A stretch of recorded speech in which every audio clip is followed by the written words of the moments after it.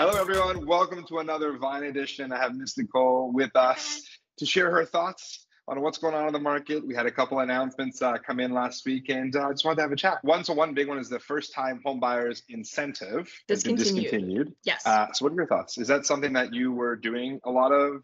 And what are your thoughts around, that impact for you in general? It's interesting because I could probably count on one, maybe two hands if I'm lucky, the amount of applications I've put through since its inception, which I think 2019-ish. And the bulk of the ones that I've done has been over the last, I'd say maybe 6 to 9 months. And I think that's, again, just kind of, where price points were sitting and things like that. But honestly, it's a program that I think was kind of flawed from the very beginning. And that's why we just didn't see much use. And that's likely why the government is discontinuing it anyway, in terms of the fact that it wasn't really utilized, and hopefully we take those funds and allocate them towards something else. But when I did the post on it last Friday, I think it was interesting because we had a lot of questions. I got a lot of calls and texts, just kind of, I think, just really trying to understand. So I found that a lot of people were just a little worried that there were some other components of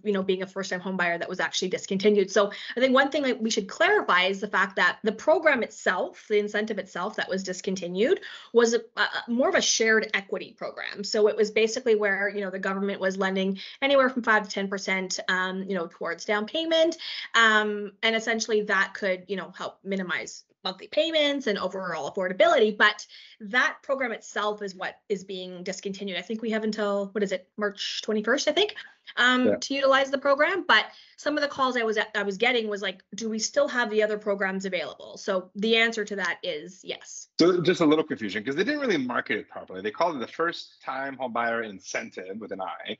Yes. And I think that's probably why you would have got a lot of, because I had a lot of inquiries too, in that, like, did I give up my RSP, first time buyers withdrawal? Exactly. Did I give up the tax, the rebate on the land transfer tax, which we have? Yep. But no, none of that has happened. All that's happened is this particular program, which was servicing a very small sort of market, particularly the cities and towns in the country where the price point was a lot lower and something like this had a lot more value. Because the reality is, like you said, if I only have 5% to put down and I'm getting another maybe 5 or 10% more from the government, they now own a percentage of my home, a big percentage of it. So if there was any way to avoid that, we were trying to find solutions to get, whether it was a down payment, like increase your down payment, maybe gift from family or that sort of thing. And so this program, obviously, when it got canceled, I don't think it affected a lot of the bigger markets because it was difficult to get access to it when your average price is over $1 million. But the smaller markets, I know our team out in the prairies and the West Coast said that they were using it quite a bit and they were sad to see it go. So I don't think it was a significant impact to the overall population, which is likely why they discontinued it. And there are some unique options out there to increase your down payment without having to give up your equity that we sometimes will often advise clients to help them avoid that as well. So that was big news. The Bank of Canada had an announcement, and I know we're kind of all watching the Bank of Canada, very, very seriously these days to see when rates ultimately will come down. So I think to no one's surprise, the rates didn't go anywhere, they didn't change, but also there wasn't any direct communication around when they would come down, because I think people were looking for clues, like, is there any language that the rates could come down in the next few weeks or next month or so? So there wasn't any of that sort of language. Essentially, the feedback was, we're still looking at the data. The data is not strong enough to give us the comfort and confidence to start decreasing rates, but we're analyzing it. Now, if you kind of peel back and look at the data, inflation has actually come down a little bit. I think it's currently sitting at 2.9%, which is in that 2 to 3% range that the Bank of Canada likes to be in. And it's kind of more their comfort zone, which is great. So inflation's come down, that's great. But there hasn't been a significant impact on some of the unemployment data, which the bank is sort of monitoring as well. And the general growth of the economy as well. So all these data points are being looked at. And again, it's very possible that in the next month or 2 months, we'll see rate decrease. In fact, the market is predicting, I think the math was about 30% likelihood that in the next announcement in April, there'll be one decrease, and almost a 70% likelihood that there'll be a decrease by June. And I think the last one was 100% or like 99%. 99 or something. By the end of this year, there'll be, I think it was a 1% decrease. So similar, market forecast that we were seeing at the beginning of the year. So the market still believes there'll be some sort of decreases. Again, a lot of this will also be tied to what the US does. If the US starts to decrease rates, I don't think that Canada is going to wait too long to do the same. And I think that if Canada prematurely decreases rates, it does sort of devalue our loonie against the dollar, and there's all these other implications. So as much as they probably want to admit it, there's a massive influence on the U.S. decision making with what we do here. So obviously we're looking at that. So I guess having said all that, what are you telling your clients? Like when they're asking you fixed or variable, like what are you telling them? I think the biggest thing in everything is that the fact that we're seeing consumer confidence, I am at least in the conversations that I'm having. And, regardless of the fact that we haven't seen a decrease, last week, I am still, getting those calls and seeing that consumer confidence. But to your point, exactly, the question still remains, well, what do we do? I, for one, this is probably not going to be, a very common common answer. But I'm still very pro variable. And like, I feel like variable has, got a really bad reputation over the last year. But it is something that I do definitely think is still, an option for a lot of people. I will say, it is case by case, right? It really depends on each individual, situation. But I do think that, variable rates are not something that we should be writing off right now. And, obviously those 2 to 3 year terms are still quite, the favorite right now. But in all honesty and in transparency, I'm still seeing clients utilize that 5-year term as well, because sometimes we just need to from a qualification standpoint. So, it's one of those things. But I will say, I do think that we have to also be mindful of the fact that, as much as we're all excited about these rate, decreases to come, we're not going back to, these 2% or 2% rates and stuff. So I think people need to just be mindful about what the realistically is to come, and the fact that it doesn't necessarily make sense to be waiting on the fence for these rates to drop. Yeah, I agree. I mean, it's very possible that the rate environment we're in will probably stay high for a while. This could be the new normal. Is it the new normal staying in like the 6s and 7s? Probably not. But I think like the 1% range, 2% range is probably not a likelihood anytime soon.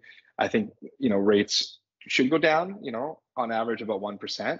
That's what the market thinks. And I think the market thinks, another 1% or more next year. Like that's very conservative, 2% drop in the next 2 years. But that kind of takes rates anywhere from the high 3s to like the high 4s, somewhere in that range. Which is kind of a normal, healthy environment to be in for mortgage rates. We just haven't been used to that in a long time. And like you said, variable rates have had a bad rap, because if you bought a house in the last 2-3 years, mainly 2 years, you're just like, what a joke. My rate went up 5%. Yeah. This is brutal. So I think variable, has had this like ride all the way to the top of the roller coaster, as a really bad metaphor here.